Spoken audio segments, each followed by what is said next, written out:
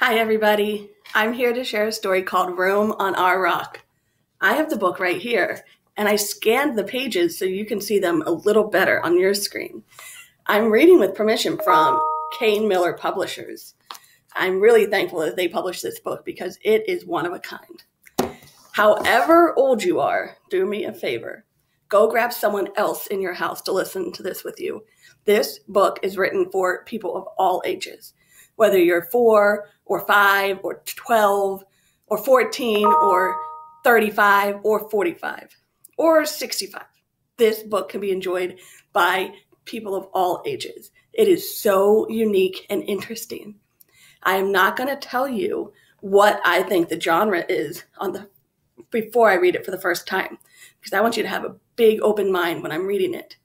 I'm going to go through the pages pretty quickly the first time, and I want you to pay attention to how my voice is reading the words. It will give you a little bit of an idea of how this story is meant to be read. The first line on the title page says there are 2 sides to every story, and that is part of what makes this story unique. Ready? It's called Room on Our Rock. There's no room on our rock, so it's ridiculous to say there's space for plenty more. Shoo, go away.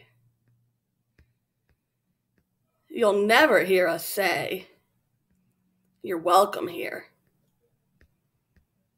This rock is ours. Go back to your own.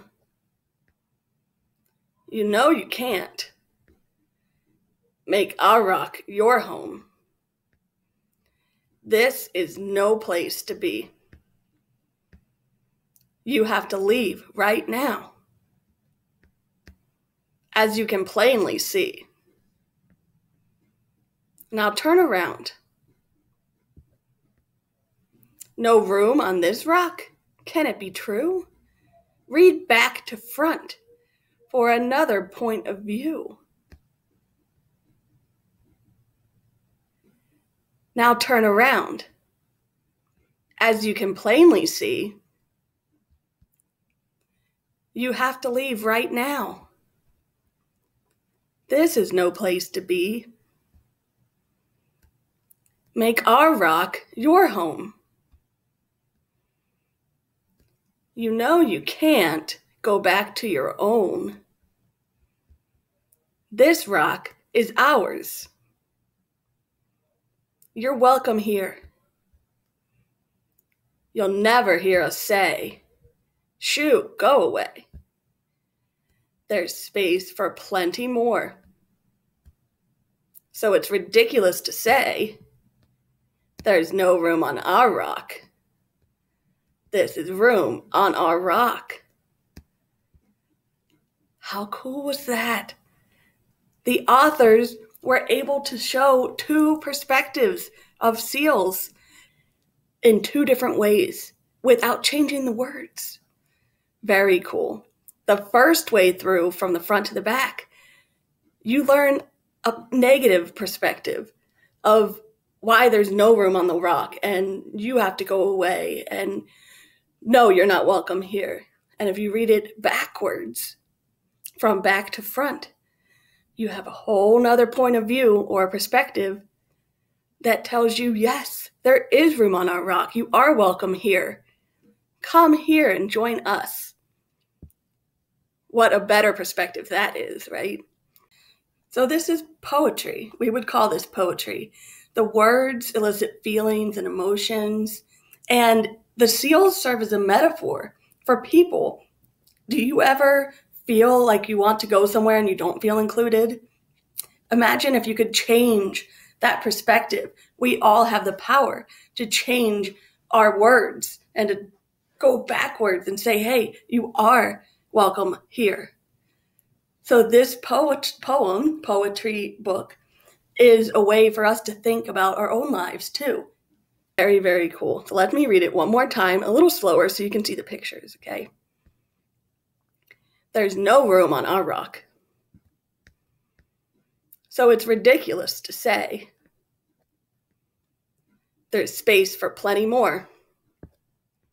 Shoo, go away. You'll never hear us say, you're welcome here. This rock is ours. Go back to your own. You know you can't make our rock your home. This is no place to be. You have to leave right now, as you can plainly see. Now, turn around. No room on our rock? Can it be true? Read back to front for another point of view. The first point of view is pretty negative, right? Now let's go for another point of view. Now turn around. As you can plainly see, you have to leave right now. This is no place to be. Come, make our rock your home. You know you can't go back to your own, but this rock is ours, all of ours.